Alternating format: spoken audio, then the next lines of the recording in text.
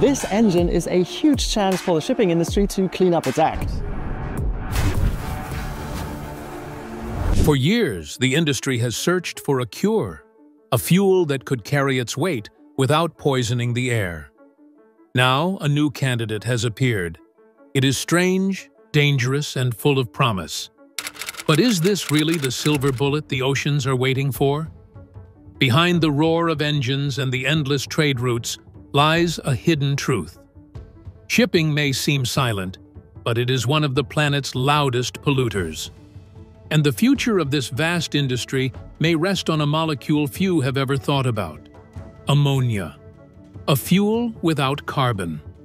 A gamble without certainty. The weight of the shipping problem. Every corner of the modern world depends on ships. Almost 90% of global trade travels by sea, carried in containers stacked like silent towers on steel giants. It feels distant, out of sight for most of us, yet every product in our homes, every meal on our tables, has probably crossed an ocean before reaching us.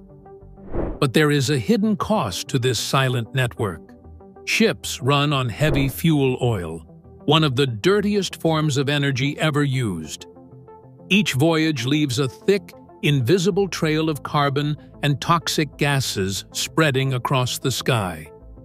Today, shipping alone produces about 3% of all greenhouse emissions. That might sound small, but the industry is growing. By mid-century, it could rise to 10%. A single sector, larger than aviation, larger than most nations.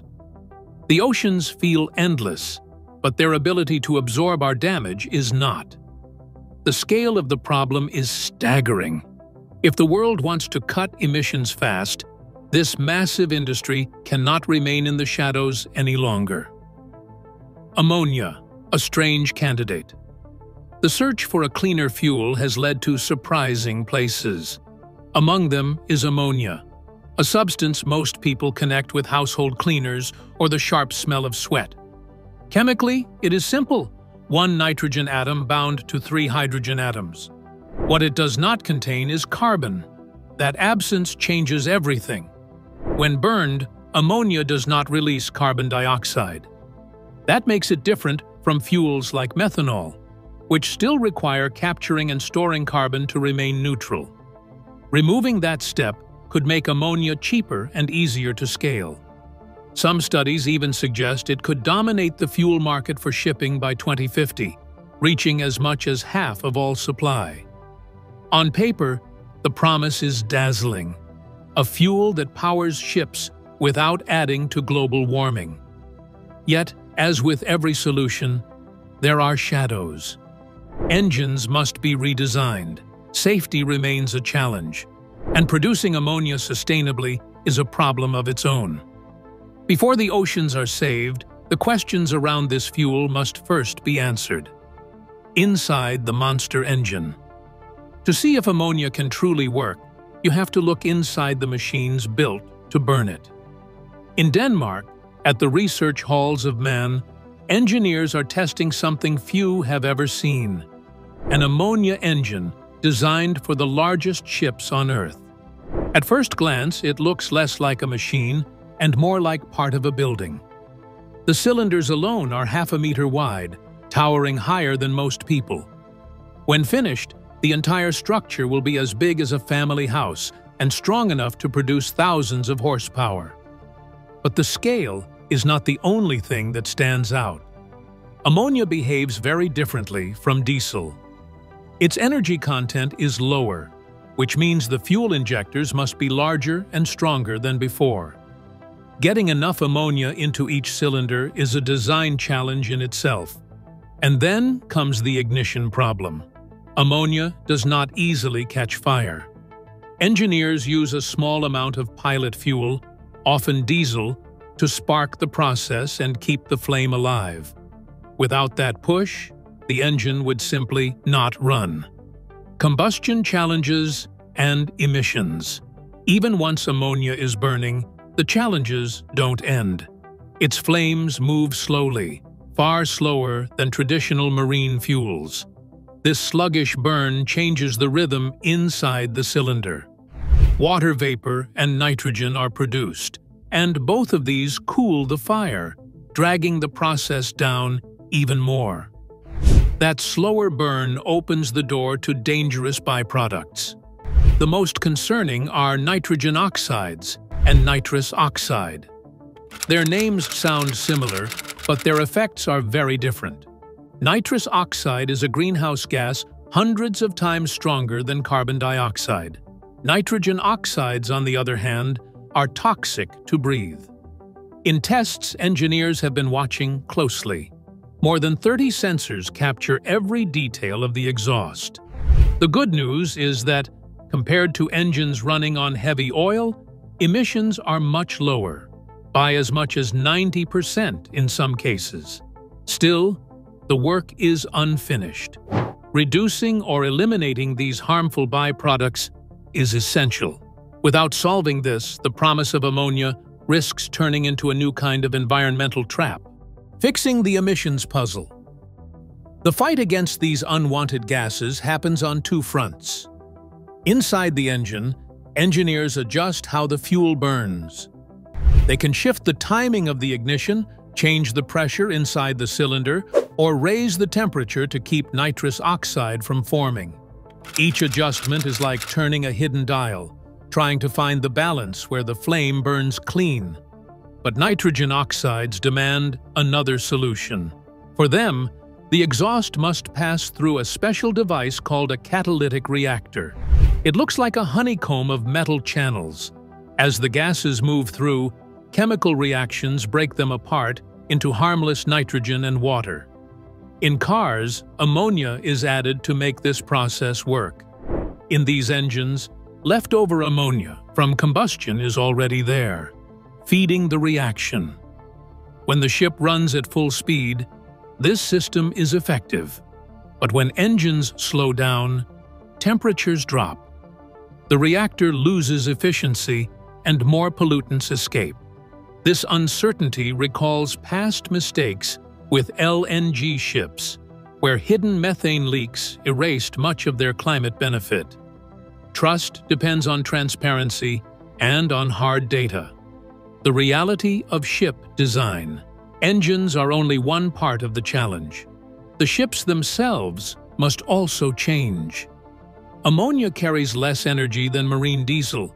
So far, more of it is needed to travel the same distance. That means bigger fuel tanks, sometimes more than double the size. On a large container vessel, this can make a huge difference. A ship that once needed 8,000 cubic meters of oil could now require 20,000 cubic meters of ammonia. The extra space has to come from somewhere, and in many cases, it means fewer containers. For one design study, the trade-off was more than 1,000 boxes lost. That is a serious cut in revenue. Then there is the matter of safety. Ammonia is toxic and able to harm or even kill if leaked. Extra tanks, ventilation systems, and recapture units must be built in to keep crews safe.